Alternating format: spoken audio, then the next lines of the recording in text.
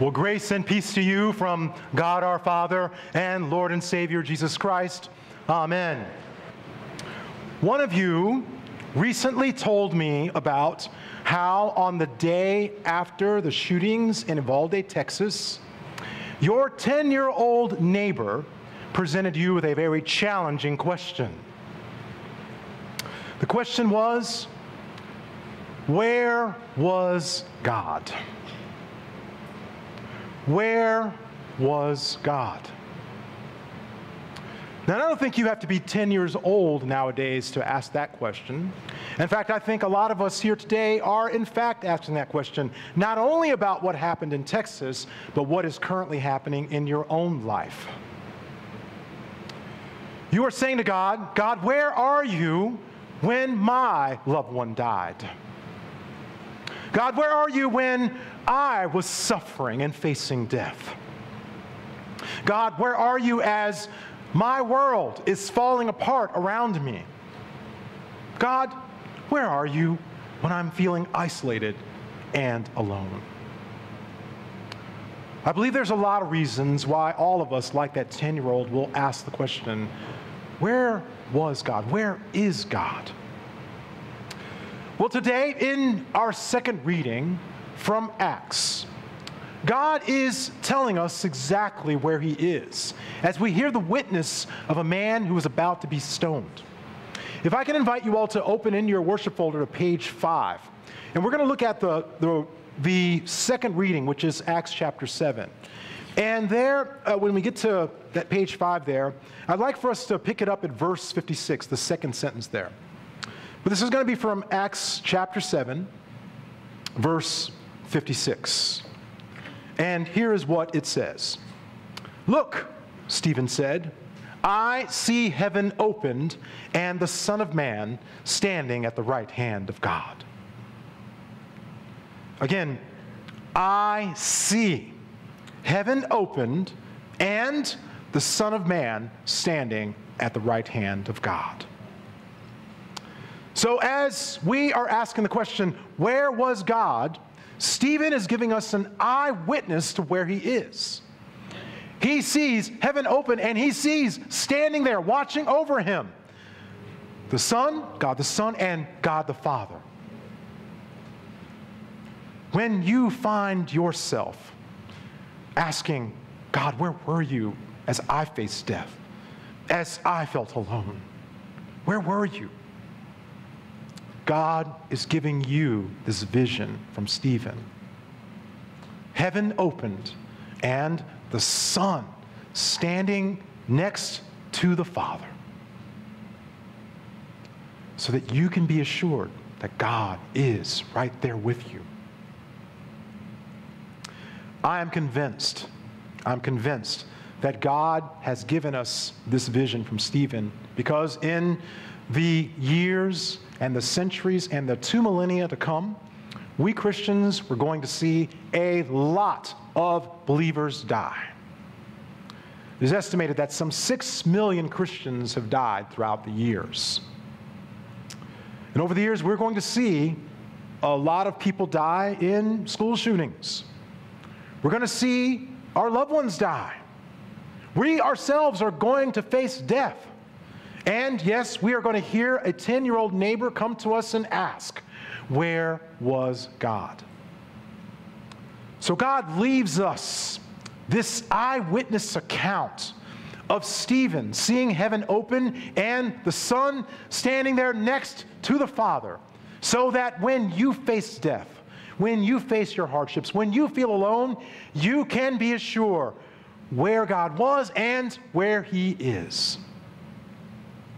God has given you an eyewitness to the Son with the Father, so that you know where he is.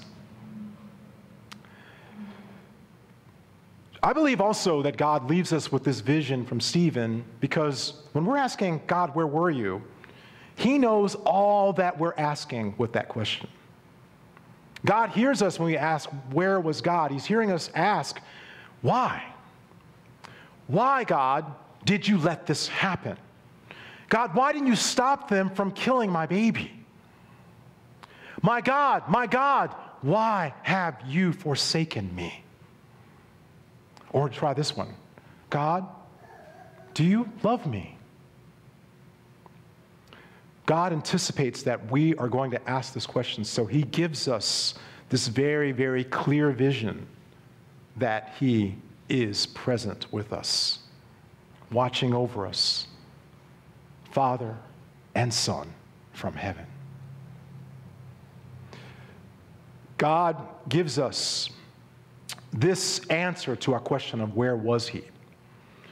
But how do you feel about that answer as your loved ones have died, as you face death, as you see the world falling around, as you feel lonely? How do you feel about that answer? Well, I know how we often feel about it. I think we feel a lot like the people who we find actually in this passage here. I believe that we are a lot like the people who are at verse 57, if you can take a look at that. This is how they felt about Stephen's vision. At this, they covered their ears and yelled at the top of their voices. They all rushed Stephen, dragged him out of the city, and began to stone him. Very often, whenever we hear this witness from a Stephen, that's our reaction too. La, la, la, la. We don't want to hear it. One of the things that I was taught as I was studying to become a pastor was something a professor told us, and it was very interesting, and since then I have seen this happen many times. He warned us that there are going to be times when you show up to visit someone, and they're not going to want to see you. They're not going to be happy to see you. So those of you who were present a few weeks ago when Walt Volz stood up and talked about his experience as a chaplain during the Vietnam War, you understand what I mean. He shared about times when he, as a chaplain for the Marine Corps, would have to go and knock on the doors of a family and tell them that their son is not coming back. And they were not always happy to see him. And a lot of times their response was yelling and wailing and covering up their ears. One guy even went to go get a weapon. When Pastor Volz would show up, he would often come along with another person in the military just as security. We don't always want to hear this witness of Stephen seeing this father and son watching over us. It's not what we wanted. This reminds me of a time when I heard a victim of violence, a mom whose daughter was murdered, give a speech about her experiences in the days afterwards. And she talked about how she was asking God, "God, why did you let this happen?" And so after her speech, I went up and asked her, I said, "Ma'am, when you asked that question, I'm just curious, what answer were you hoping to hear?" And she told me plainly, "I really wasn't looking for an answer. I was just mad at God." Yeah, a lot of times that's how we feel. We lose someone we love. We ourselves go through suffering. A lot of times we are just mad at God. He is not doing what we expected him to do. We would rather see, instead of God, who's been shown to us by Stephen and his witness, we would rather see the hidden God. See, the hidden God is the God who does exactly what we expect.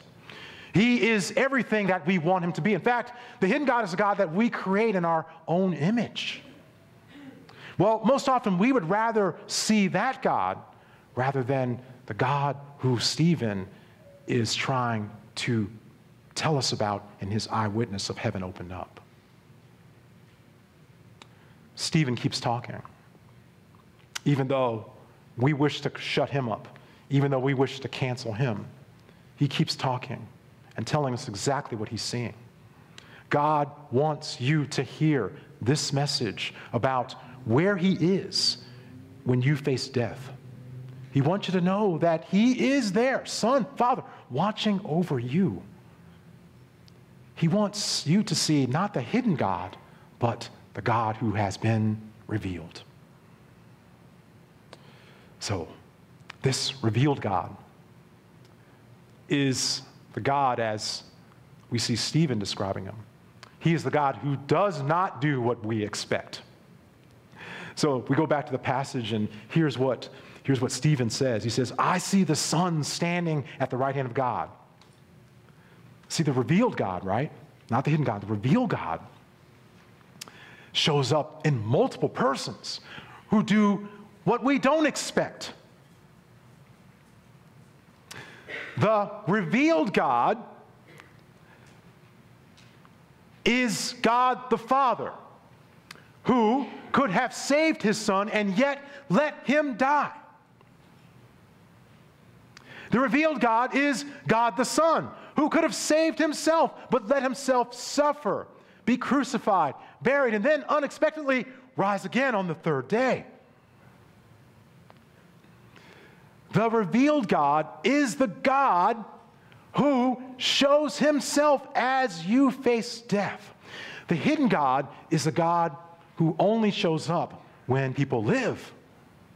Again, the hidden God is the God who only shows up when people live, but the revealed God is God who also shows up when people die. See, Mary and Martha, two sisters who lost their brother Lazarus, when they saw Jesus, the God they expected would have been there to heal their brother.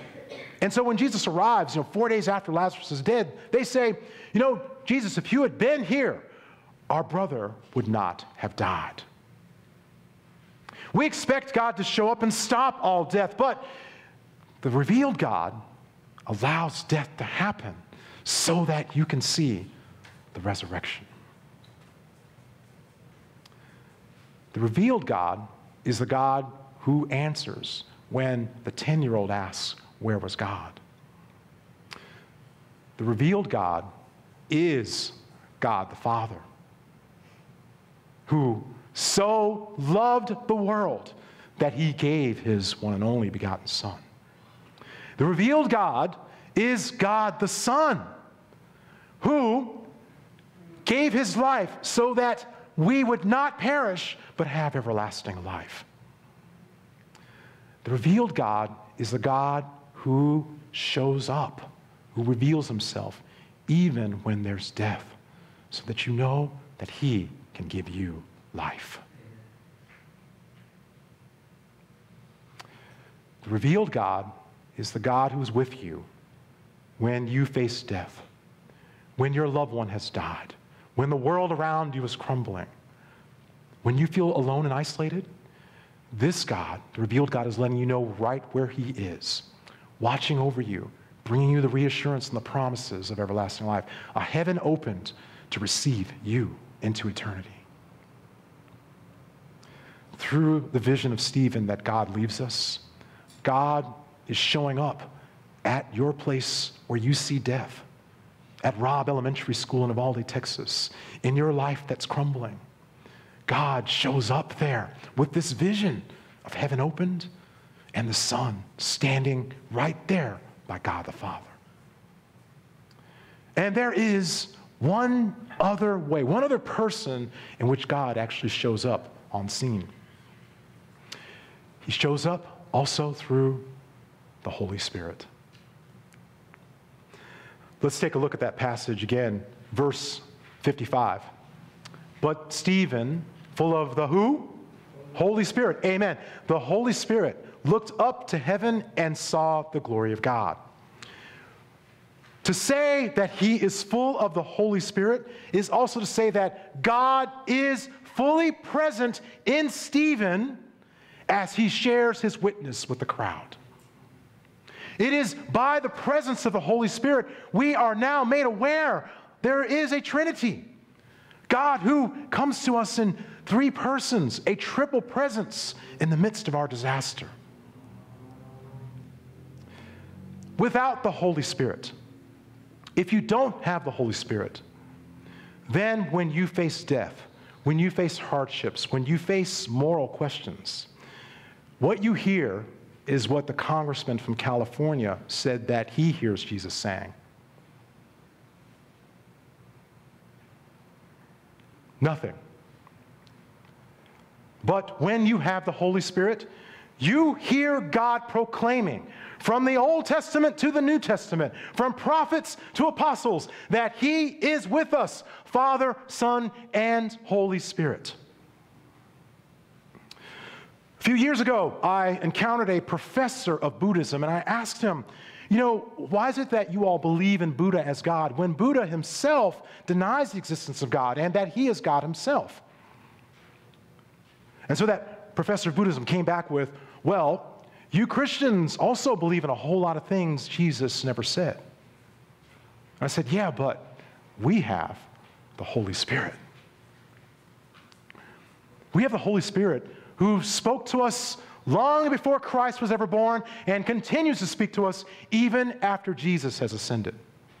The Holy Spirit speaks to us through all those who Jesus Christ has given us: apostles, prophets, evangelists, pastors, and teachers. He continues to speak to us even to this age. The Holy Spirit is also speaking through people like Stephen, people who confess their Jesus Christ even unto death. That's what a martyr is. A martyr is a person who confesses their faith even in the face of death. Well, the word martyr comes from a Greek word that means witness. Stephen is a witness who speaks even in the face of death. But so are you. All of you are witnesses. You're witnesses from wherever you are, the place where your loved one died, the place where you're facing death, the place where the world is crumbling around you, the place where you feel isolated and lonely. You are the voice of the Holy Spirit speaking to this world. And so when a 10-year-old asks you, where was God? You don't worry about what you're saying. You didn't worry about what you were going to say because the Spirit of God spoke through you. All of us together are the presence of the Holy Spirit in this world, proclaiming the presence of a Trinity to a world that still is looking for a hidden God. God has given the world your vision, your witness to how God has come to be present with you in your situation. A God where you know where he is, why he does what he does, and yes, that he loves you. So a word of encouragement that I would certainly like to give you is just one word. Look.